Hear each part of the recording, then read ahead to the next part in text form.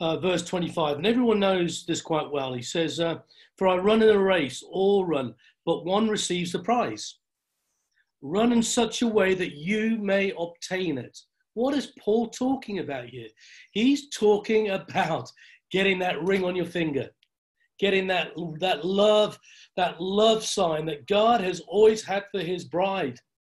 That's what he was running for, because Paul says this. He says, and everyone who competes for the prize is temperate in all things. Now they do not obtain a perishable crown, for we an imperishable crown. Therefore I run thus, not with uncertainty, thus I fight, not as one who beats the air, but I discipline my body and bring it into subjugation, lest when I have preached to others, I myself should be disqualified. What is Paul talking about here? What on earth? This is one of the guys that wrote most of the renewed covenant, which is what the New Testament is. It's a renewed covenant. So what is Paul saying? I could be disqualified. Well, let me just sober you with these things. In Matthew 7, verse 21, but we'll start a little bit before that. Let's start at verse 17. Even so, every good tree bears good fruit, but a bad tree bears bad fruit. A good tree cannot bear bad fruit, nor can a bad tree bear good fruit. Every tree that does not bear good fruit is cut down and thrown into the fire. Therefore, by your fruits you will be known. Not everyone, this is the one that sobers you up. Not everyone who says to me, Lord, Lord, shall enter into the kingdom of heaven, but he who does the will of my Father in heaven, to be about the Father's business. But then I declare to them, I never knew you. Depart from me, you who practice lawlessness. This is what most Christians, I feel, get wrong, is that yes, we're meant to, we, as James says, we are not saved just through faith. Yes, we are saved through, but we will be looking at our works. What is our first principle? Love the Lord with all of your heart. Amen. To love him with everything that we have. Because Jesus says, through my intimacy and my relationship with you, I will know you. And if we're not intimate with him, that's the word that I cannot even, it's so incomprehensible to me that the Lord might even utter this to people. I never knew you. Depart from me, who practice lawlessness. So in other words, people are doing things in the Christian church today, as we speak, as we go about business. They do this the most amazing ministry, but that's exactly what it is. It's a ministry. They're not in love with him. They're not drawing people into an intimacy with the one who loves us. Because it says in Isaiah 62, verse 5, it says, the bridegroom rejoices over the bride. And God, the Lord, will rejoice over you. This is what Mark was talking about. We've got an engagement ring. We've got a covenant with him for a marriage feast and a marriage ceremony and the marriage of the Lamb, the supper. This is where we're going. This is what we're inheriting. And what Paul is saying is we can be disqualified. Why? By not knowing him, but not intimately pursuing him. Can you remember in Matthew chapter 11? Turn with me. Matthew 11, verse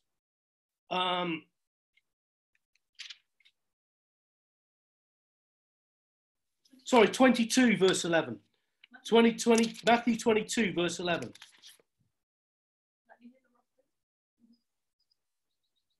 But when the king came in to see the guests, he saw a man who wasn't there. Saw a man who was there but did not have the right wedding garment on. And the king said to the servant, bind him, hand and foot, take him away and cast him into outer darkness. This is heaven, folks. This is not talking about hell. This man that was in the wedding feast, he was not dressed according to the custom. He hadn't followed the procedure of what we've been talking about over these last 2 weeks. He said, cast them into outer darkness where there will be weeping and gnashing of teeth. And people can say to you, well, there's no weeping, there's no gnashing of teeth. But there is, because every Jew would totally understand that. It's when they would rend their garment and gnash their teeth and cry out of, if only, if only, if only. And what Jesus is saying here is, you've entered in an illegal way to this wedding. We have all been invited, because it goes on to then say in verse 14, for many are called. Everyone is called to this. Everybody who is born again, who has looked upon the blood of Jesus, been washed of their sin, everybody has been called. But few choose to go through the right procedure. And what is the right procedure? It is the Ketubah.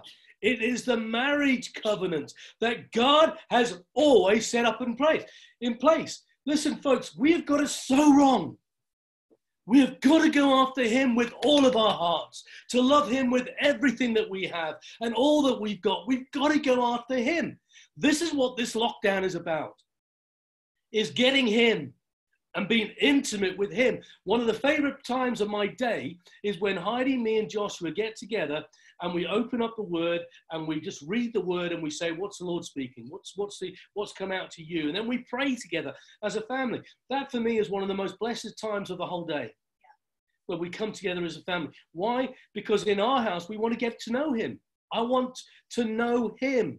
Lord, show me your ways so I may know you. When Jesus, listen, church, I'm just saying, we have got things back to front. When Jesus came and said, I am the Alpha and the Omega, the beginning and the end, that is so wrong. Yes, he is the beginning. He is the end. But it was translated from the Hebrew into Greek. And the Greek is, when they translated the word Alf. I hope, Ginny, I've pronounced that correctly. The Aleph. It's the first alphabetical word or letter in the Hebrew dictionary. But he also says, I am the Aleph and the Tav.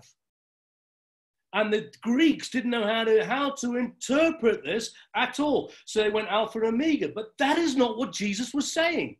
Do you want to know what Aleph means? It means the first, the strong leader. That's what it means, the first strong leader. So Jesus is saying, I am the first, the strong, mighty leader. And the Tav, in ancient Hebrew, the Tav was shaped as a cross. This is before even crucifixion came into the historical books. This is 1,000 years before crucifixion. So in the Tav that was written in the ancient Hebrew, it was a prophetic sign of God saying what? Because what does Tav mean? Tav means that basically it's the sign of the covenant. It's the sign. When you recognize the cross and what Jesus has did, he is calling his bridegroom back to a covenant with him. So what Mark is talking about is absolutely right. We have all got a covenant ring on our finger. We've all been invited to the marriage feast, but few choose to take the steps into this marriage ceremony, the Ketubah, the first cup, the second cup, the third cup, and finally, when Jesus was in the upper room with his disciples, he said, I will not partake of this grape until I am with you in my Father's house. And every Jew would understand what Jesus was saying. He says, I will not partake of this grape until the wedding ceremony, till I'm in my Father's house with the wedding ceremony. And so what really, astounded me this week is Richard and Caroline prophetically sent us on, I think, Friday, said, Andy, we just made a gift to you. And I know that Mark had when we were with Mark in Brisbane in February, Mark mentioned it to me. But, with busyness, it just goes out of your mind. And then prophetically, I believe Caroline and Richard sent us a gift on Amazon saying, they bought us the film Before the Wrath. And I would suggest to every person who's listening to my voice, get hold of that video and watch it. Because it's all talking about what we've been talking over the last couple of weeks, about renewing this marriage covenant. this Ketubah. We go into a contract with the living Lord, the living God who created all things. But Jesus is saying, I am the first sign of, and I'm the beginning and the end, but I am the strong first leader that is going to give you the sign of this covenant. So you today, and what we've been on this journey, you today have been on this whole journey of, you've been invited into this marriage covenant. Are you going to say no? That's what Paul is talking about here. He was frightened of losing this inheritance, because Paul was talking about the third cup of inheritance. He was petrified. He's done all the works, he's done all the signs and wonders, but he was still terrified of not walking into the fullness of the Ketubah, the marriage contract of inheritance. Yeah, and I'm sorry if I've, we didn't record the last two because it would probably help you, but most of you were there. But just to run over it, because I want to talk to you a little bit about this, because the whole thing of the Tav, it's through the cross, it was to call us back to a marriage contract. Not just salvation, it was so much more than salvation, folks. It was about entering into a relationship with the one who loves us. Who is this I see coming out of the wilderness? Leaning on the beloved. You can link that prophetically to Isaiah 63, Micah 2, of the bride coming out of the desert from Revelation 12. These are dots that you can just prophetically link up, because Jesus is coming back, and he is coming back for a glorious bride, you and me. But we've got to pay the price. What Mark said, that when you put this engagement ring on, it's going to cost you what? Everything. Everything. You are not here for yourselves, because God had an intent when he created us for an expression of himself. That was our intent, is to be an expression of the Father. And what is that expression? Love. For the banner over me is love. He refreshes me with cakes of raisins and with the freshness of apples, because I am lovesick. Are you lovesick for him? Do you want him above anything else? And the answer must be, if you are to obtain and enter into this marriage feast where everybody enters into the marriage of the Lamb, suddenly the doors are closed. But have you paid the price to put on the bridal garments that is required? God has order. And the first part of the contract, that, as I spoke about last week in the Ketubah, is the first cup of the covenant, is the blood covenant. It's the one of serving. It's the one that when Adam stuffed up and he literally issued the writ of divorce, when he ate out of the tree of the knowledge of good and evil, he said, I don't want to be married to you. I mean, that's just staggering. But he was in love with his bride. That's what people forget. Adam was in love with his bride. And it would cost him his life, that love for his bride. As Jesus paid the price with his life. For who? His bride. To bring us back to our original intent for that marriage to his son. That's what you've been born for. Because look, when Jesus performed his first miracle, where was it? A marriage feast. And what did he do? He changed the water into wine. And the best wine came out last, which is totally, not the custom of a Hebrew wedding. They let people get sozzled on the good one before they brought out the bad one, because then they wouldn't notice a difference. But when they brought out the good wine, prophetically, we know what the message is. In a marriage covenant, he is going to bring out his bride, his best. And his best is going to be the answer to all of these problems in the world. Listen, there's only, we can get on our hands and knees and repent for this country, and it isn't going to make a blind bit of difference. Not a blind bit of difference. We can intercede and we can confess, but my thing is this, Lord, now Absolutely impregnate me with your presence, with you, and with you in me, for the world to see. This is, the glory of God in me, him in me, to make a difference to this world. It's Christ in us, the hope of glory. But we've got to pay the price. We've got to have that first cup of betrothal, which is sacrifice. And it is a servant heart. We've got to serve him. First seek his kingdom. Matthew 6, verse 33.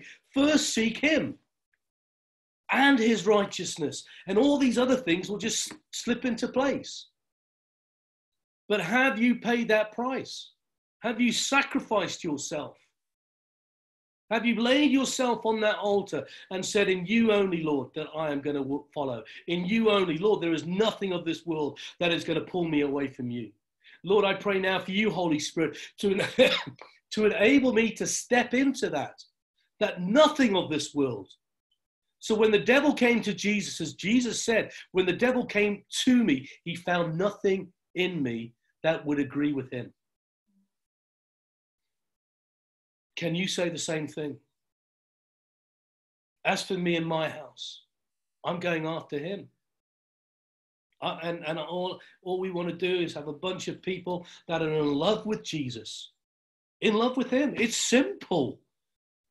For what though? For a fulfillment of a marriage contract.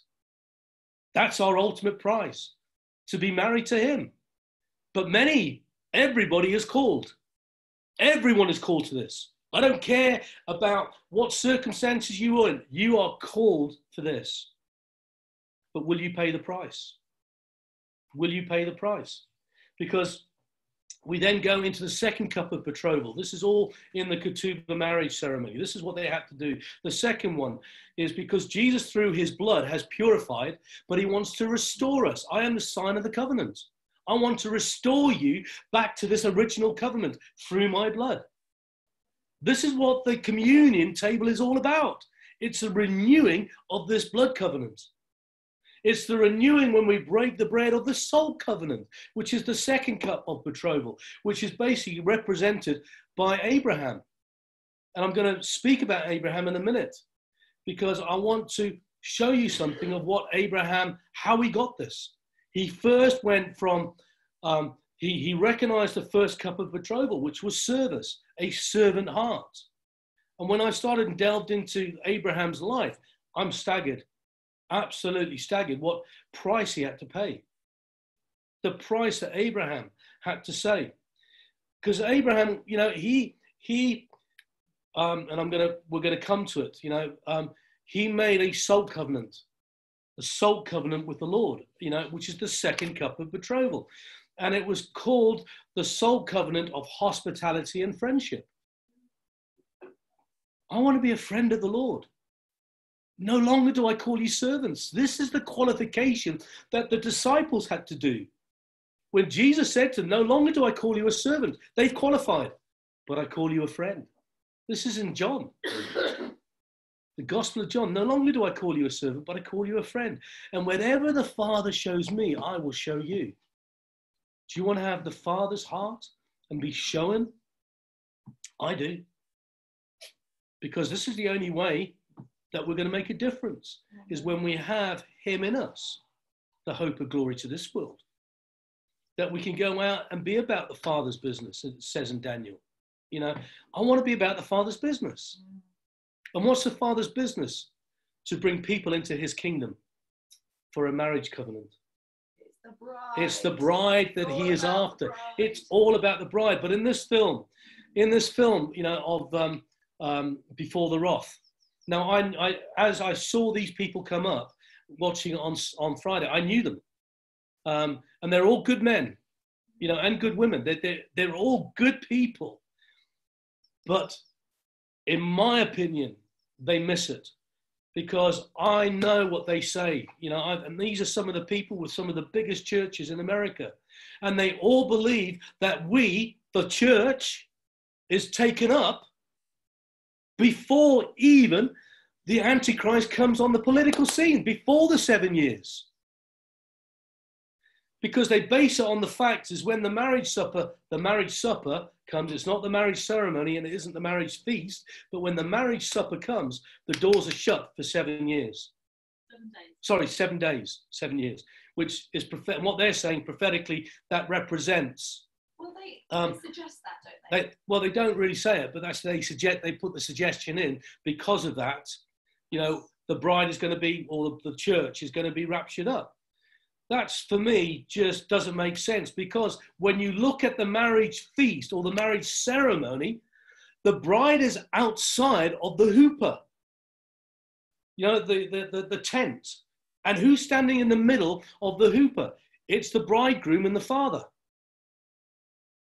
You know, it's the father and the bridegroom. But what does the bride do before she goes in to the ketubah? She walks around the ketubah 7 times. So she walks around that hoopah 7 times before she's allowed in, which for me prophetically speaks of this doesn't happen until going through the tribulation. We're going to go through some of this. We're going to be seeing what Jesus said in Matthew 24 and Luke 21 and Mark 13. You know, he said, you know, the world has never seen what is coming because you're going to go through tribulation and trials. We're guaranteed it. But he says, I'm right there with you. I'm right there with you. Because when we look at what Daniel, when Meshach, Shadrach, and Abednego were thrown into that furnace, it was heated up 7 times. It's prophetically speaking, like you are going to be heated up 7 times like the world has never seen. In the last 7 years, the last week that Daniel was talking about. But who was walking in there with them? Jesus. And they came out with all of their bondage burnt off. Yay. Walking, they didn't even smell of the fire. And Nebuchadnezzar, who's that walking in? I thought there were 3, but there's 4. Because Jesus is going to be with his bride all the way through this. And we will be victorious. Awesome. We will be victorious. Hallelujah. Because we are fighting to be at his side, right in the middle of the hoopah, the marriage. I want to be married to him. Yeah. And we've got to go after him. But Abraham qualified because we know the story. But here we have it. I mean, if you want to follow some of it, it's in Genesis 12 with Abraham. But Abraham followed it because Abraham was an old man. He was 75 years old. 75 before God called him. And God is calling us today. Come, pick up your cross and follow me. Pick up everything of yourself. Give everything of yourself and follow me. Because Abraham at 75, there he is. He's got a nice, comfortable life. And look what God says in verse 1 and 3. Is everyone with me in Genesis 12? Verse 1 and 3. Now the Lord said to Abram, get out of your country, from your family and from your father's house, to a land that I will show you. I will make you a great nation. I will bless you and make your name great. And you shall be a blessing. And I will bless those who bless you. I will curse him who curses you. And in all of your families of that earth shall be blessed. But what did Abraham have to do? He had to be obedient. He left everything. He left everything. He left his family. He left his parents. He left everything. At the age of 75, he left everything. And it says, get out and separate yourself. Separate yourself, Abraham. Get out of this, separate yourself. And this is what he is calling us to do, is to separate ourselves from this world because we've been called to a higher calling. But Abraham, like a servant, was obedient. And, you know, what he did, if you have a look in verse 7, then the Lord appeared to Abraham and said, to your descendants, I will give you this land. And there he built an altar to the Lord who appeared to him. So this is God pursuing Abraham. God has been obedient to the call that was on his life. He's done everything as a servant heart that God has called him to be. And now he builds an altar to the Lord as a reminder of what? The covenant. He's reminding the Lord, Lord, I'm going to build this altar to you as a sign of this covenant you've made with me. As a sign of the covenant that you've made with me. This altar is an altar to remind us of this salt covenant. But he hadn't qualified for the salt covenant yet.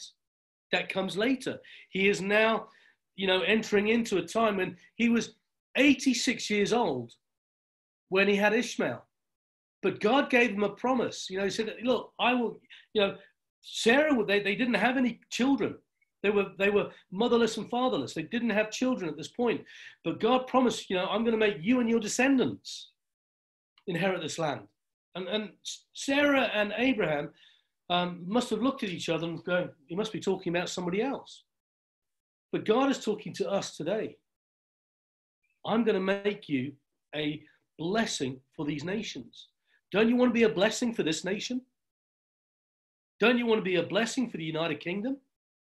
Remember what we were talking about on Wednesday, about the dream that Joshua had, and that in the dream, that there was, you had to be there. But Joshua had a very prophetic dream, because folks, what is going to go from this nation is going to go out to other nations.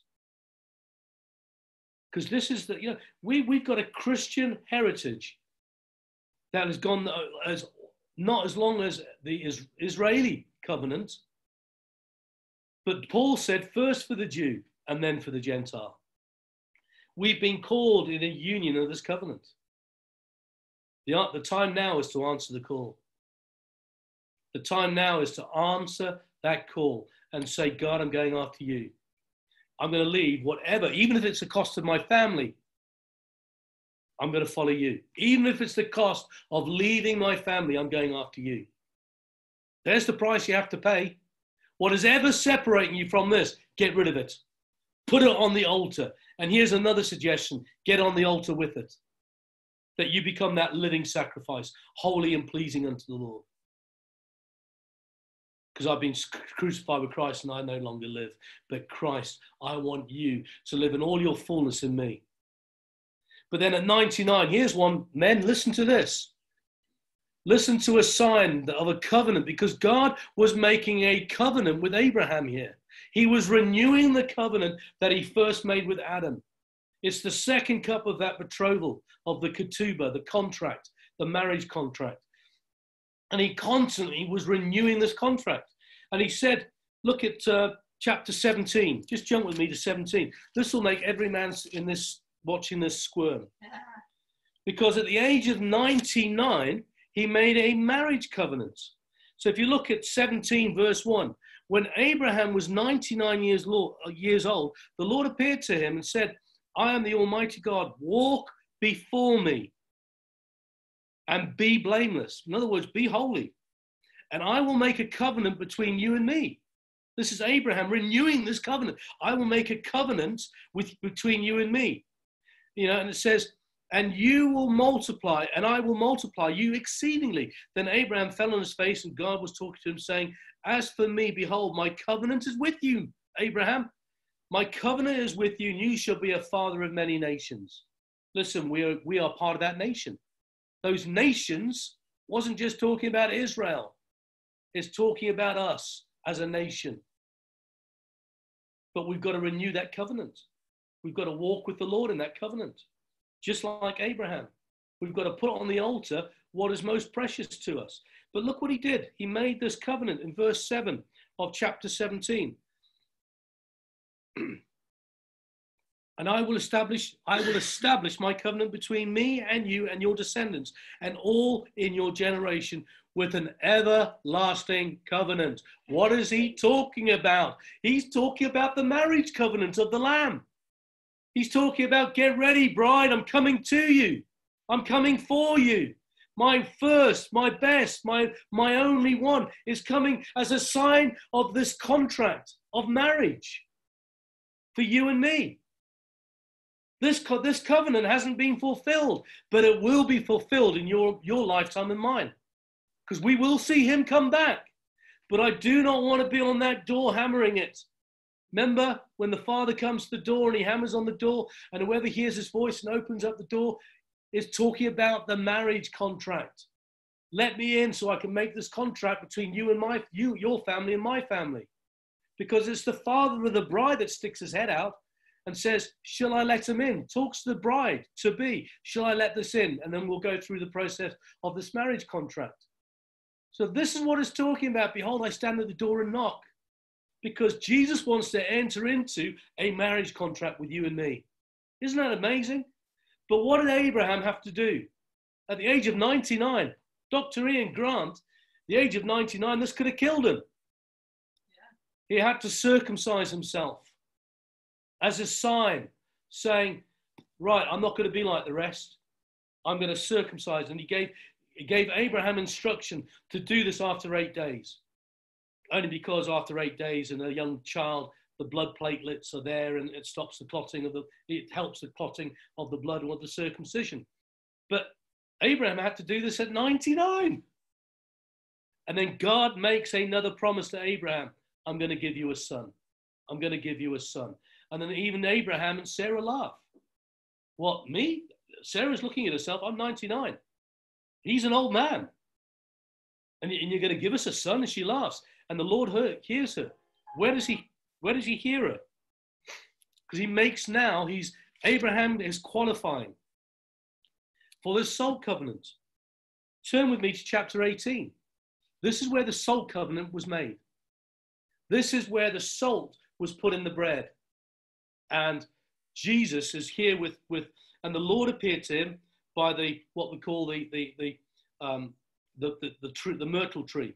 He appeared to him and was sitting in the tent door in the heat of the day. So he lifted his eyes and looked, behold, 3 men were standing by him, and he saw them, and he ran from the tent door to meet them and bowed himself to the ground, because he recognized his beloved. He recognized it was Jesus, his beloved. And he fell prostrate on the ground. And the first thing he says, please, Lord, if I have found favor in your sight, do not pass on by your servant. There's the word servant. Do not pass by your servant. And Jesus, God is pursuing Abraham for the second cup of the betrothal, of the salt covenant. Please let a little water be brought to wash your feet and rest yourself under the tree, hospitality. And I will bring a morsel of bread, and in that bread would be the salt covenant, that you may refresh your hearts. Why? Refresh his hearts for what? Because he's entering into a marriage contract. And it's going to refresh the Lord Jesus, because this is what he's after. He's after you and me as a bride. And after that you may pass by, inasmuch that you have come to your servant. They said, do as you have said. And then we know that Abraham rushed away and he made the preparations, and he had hospitality and friendship with the Lord. But what really qualified him is what we see in chapter 19, is that Sodom and Gomorrah. You know, God said, I'm going to destroy this. I'm going to destroy these people. And remember when Lot and his family came out of Sodom and Gomorrah, when God destroyed it, sent the 2 angels in there to completely wipe it out, because it had become an absolute disgrace, and it offended the Lord. And he called Lot and his wife out. Listen, folks, he told them not to look back. But Lot's wife turned back. Why? Because she looked back thinking, oh my word, what am I walking away from? I'm walking away from my life. Boom, what was she turned into? Salt. Because in the covenant, you had to return all of the salt back to the person you'd made that covenant with. If you wanted to break it. Lot's wife broke that covenant. And the salt was returned back to her. I haven't read this in a book. I haven't got it out of a book. This is just a thought, a process. Maybe it's prophetic, I don't know. But the covenant was saying to Lot's wife, you've broken it. Because you want what's in that city. and said, come out with me. Follow your husband. Come out, because I want to bring you into our high covenant. But God did not break his promise to Abraham. How do we know that? Chapter 21. Chapter 21, at the age of 100, God did not break his covenant, did not break his promise. And the Lord visited Sarah as he had said, and the Lord did for Sarah as he had spoken. For Sarah conceived and bore Abraham a son in his old age, at a set time of which the Lord had spoken to him. And we know that God allowed Sarah's womb to open, and Abraham seed to come forth, and Isaac was born. Could you imagine the delight of Abraham finally, with his beloved, his Sarah, birthing a man? Folks, what came out of the woman? In chapter 12 of Revelation, a man. It's a child. It's a man-child. Same thing. Isaac came out of Sarah. It's prophetically saying, I'm having my bride. This is through this, your descendants, Abraham, I'm going to have my bride. I'm after you, Abraham, and through your son, this birthing of your son, I'm going to have my bride. But look what Abraham had to do. Just follow it. And this was the testing in chapter 22 of Abraham. Now, could you imagine this? Now, Abraham, I've got a final thing for you. You've got to pass the test. But it came to pass after these things that God tested Abraham. God is testing us through this coronavirus and where our hearts are. He's giving us a test. Where is your heart? Is your heart going to hunker to watch the television in this time more than it is to go after me? Is your heart going to be going after them, missing the things in this world rather than going after me? Are you hunkering like Lot's wife? Are you hunkering for what's out there rather than going after me? Well, lay yourself on the altar. Give everything unto the Lord. And he says, Abraham, I'm going to give you a test. And Abraham says, here I am. And he said, now take your son, your only son Isaac, whom you love, and go to the land of Moriah, and offer him there as a burnt offering on one of the mountains that I shall tell you. Listen, folks, I think prophetically that mountain that Abraham, they saw it off from afar, was a mountain. And I believe where that sacrifice was going to take place with Isaac was exactly where Jesus, over 2,000 years later, would be crucified. I believe it's the very place that when Abraham put the wood on Isaac's back was the very place that the wood of the cross was where Jesus carried it out of Jerusalem. And he carried it up to Golgotha. And I believe that prophetically this is where it all took place. It's because Isaac was the sign of this covenant of Jesus fulfilling a covenant with his bride. But Abraham was playing it out. It was a dress rehearsal. And, you can get all of that from the covenant with Moses. It's a dress rehearsal. It's a micro dress rehearsal of what was to come. And it says, we know the story. Could you imagine that? Isaac and Abraham walking for 3 days. And Abraham turning and saying that he's knowing what he's going to do. And then Isaac says, where's the sacrifice? And Abraham says, Isaac, put the wood on the floor. And he bound him. And Isaac, no, oh my word, Lord, Father, what are you doing to me? He says, you're the sacrifice. This is the test. Are you ready to give up everything for him? Are you sure? Everything? All of your desires? And then Abraham, boom, was bringing down that knife. He was doing it. He was bringing down a knife on his beloved. And then, boom, the angel stopped him. And then there's a ram. And look what it says. Do not lay your hand on that in chapter 22, verse 12. Do not lay your hand on the lad. Isn't that beautiful? Do not lay your hand on the lad or do anything to him. For now I know that you fear God, since you have not withheld your son, your only son, from me. that Abraham lifted his eyes and looked, and there behind him was a ram caught in the thicket by the horns. So Abraham went and took the ram and offered it as a burnt offering instead of his son. And the Lord and Abraham called the place. Where is that place? It was Golgotha.